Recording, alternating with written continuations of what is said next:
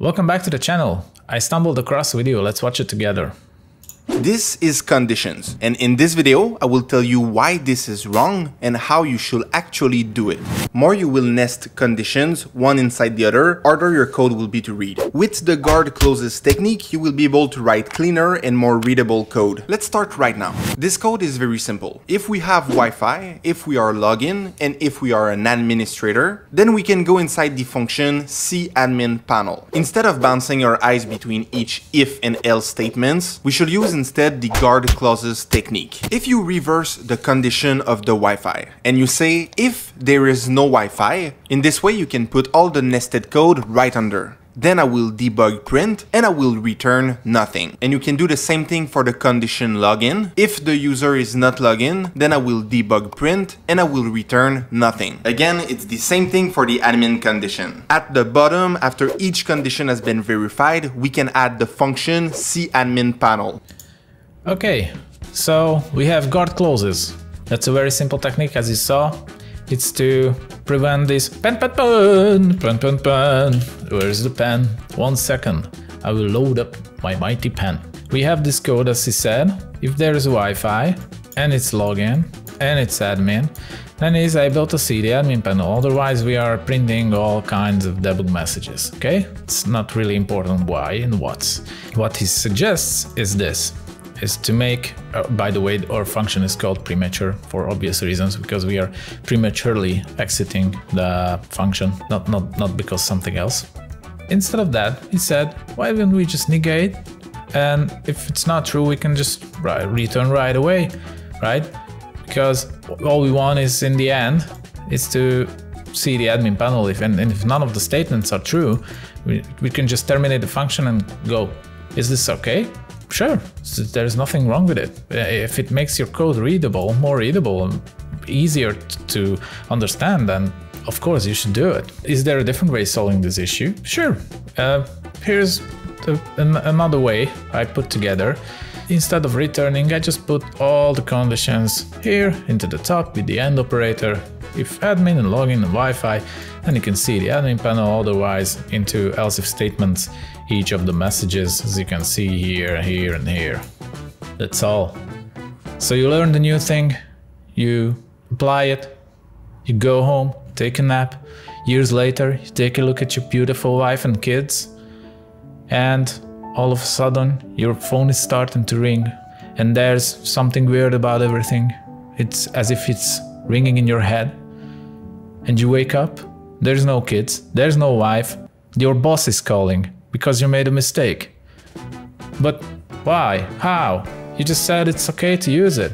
Sure, if you're careful, but there's a mistake. Did you notice? Raise your hands, those of you noticed.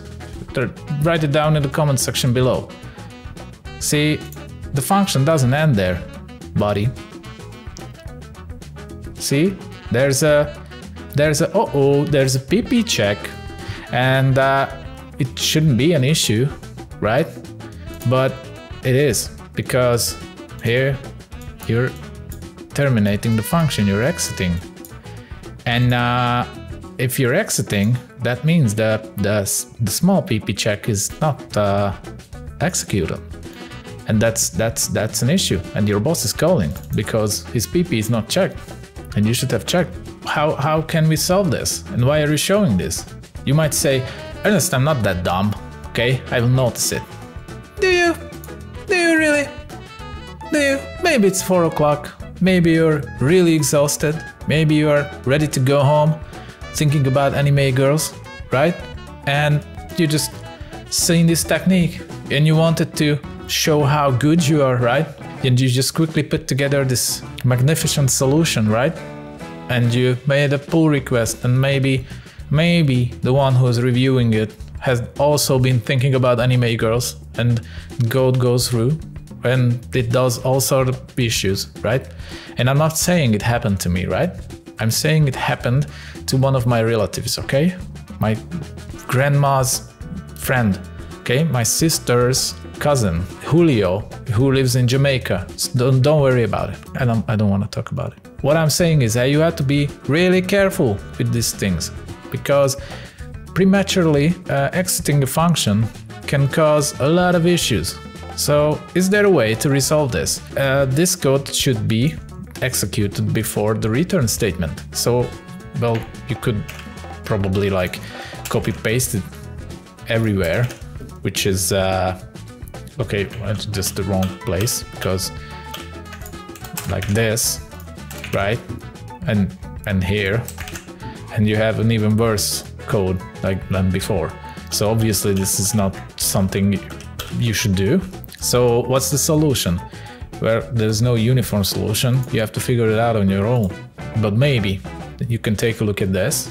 Okay, maybe you could put your stuff into a different function and keep the code running.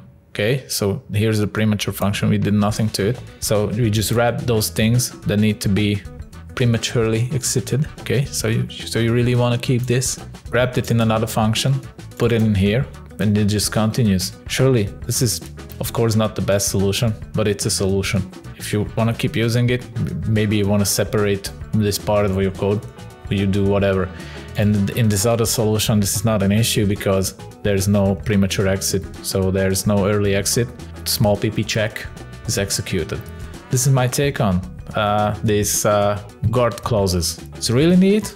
I'm actually using them, and I prefer only like these small codes. I really don't like 21 return statements in a code. But if there's no other way, right?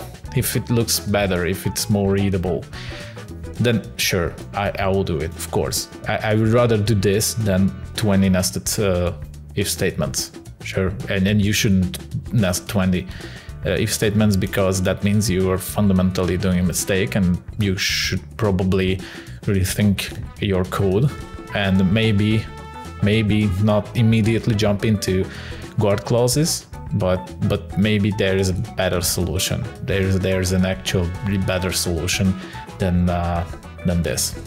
That's all. But still, this is a very strong pattern.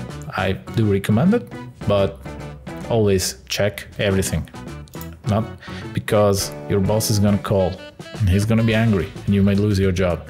So stay focused, and thank you very much for watching the video. Leave a like and subscribe, whatever. Goodbye.